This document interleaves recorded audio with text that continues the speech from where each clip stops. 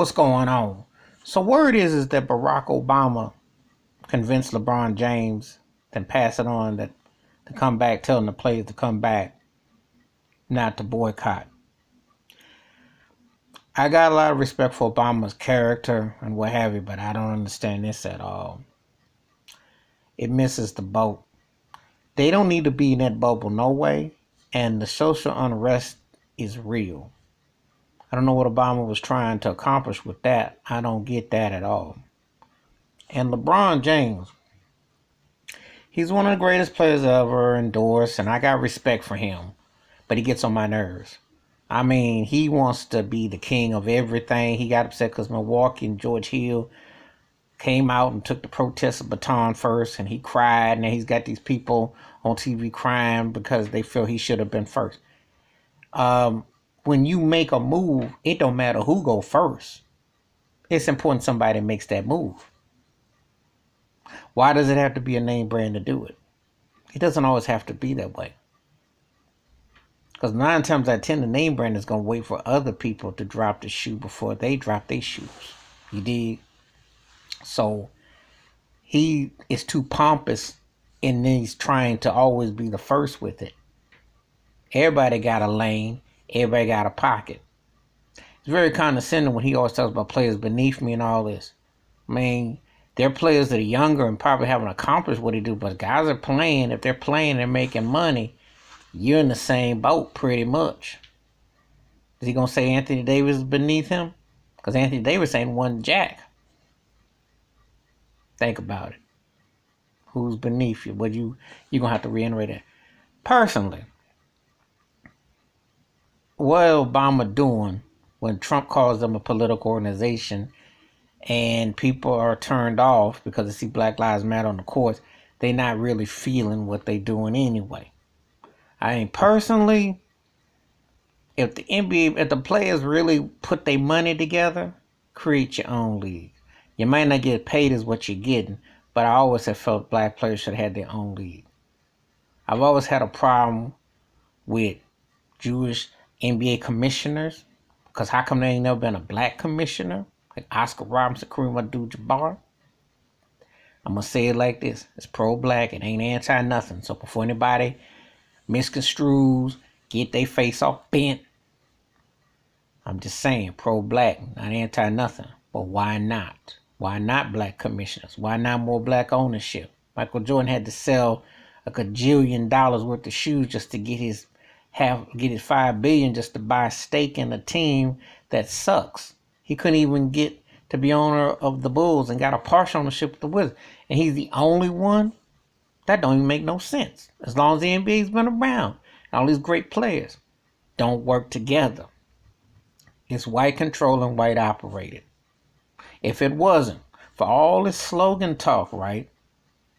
And don't tell me black folks ain't got the coin. They just don't want to let them in. And don't tell me black players ain't got no coin. They don't work together. Why not? Why not? Because Danny Ainge is the general manager of the Celtics. And he was a role player back in the day. Think about that. See, white league takes care of white players. Larry Bird was a team president and a coach in the Indiana Pacers. Cale McHale, remember? Minnesota Timberwolves, remember? Operations. Don't tell me that the standards ain't double.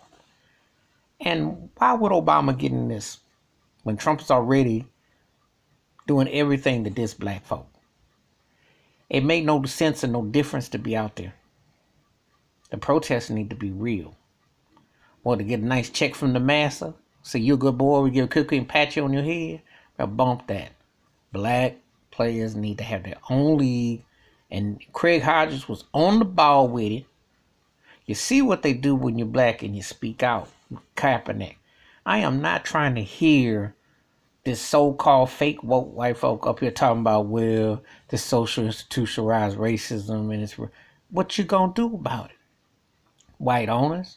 Are you gonna partner up and get more black folks in there on ownership and general managers? Are you gonna make some changes? Are you gonna have more black folks in the stands and faces of color broadcasting? Or are you just gonna give lip service? So now I don't condone Obama telling LeBron to go on out there and tap dance on the plantation. Bump that. The NBA need to be boycotted. They were making a real stance. You see how shook they were for 24 hours.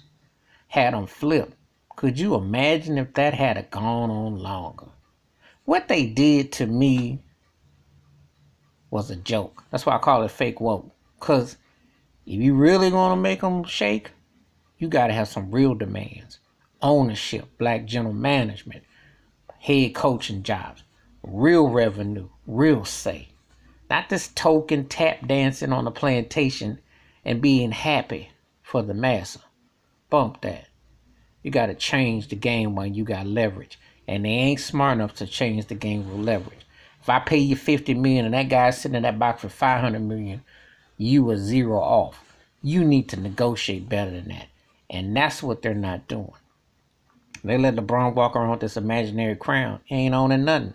He can't even buy the chumpest team in the NBA. Meanwhile, they pimp off of him. Yeah. Think about that. Think about Donald Sterling 5 years ago, which ain't that far ago. I don't condone this. So I got an issue with Obama telling LeBron and the NBA to go back to play. I ain't clapping for that. That's heinous. Give me your thoughts and your takes. Hit the like, subscribe, and the bell rings. New video. Wash your hands. Keep your mind clear. Watch out for one another. And you better stand for something, because the money ain't always that important unless you got some say.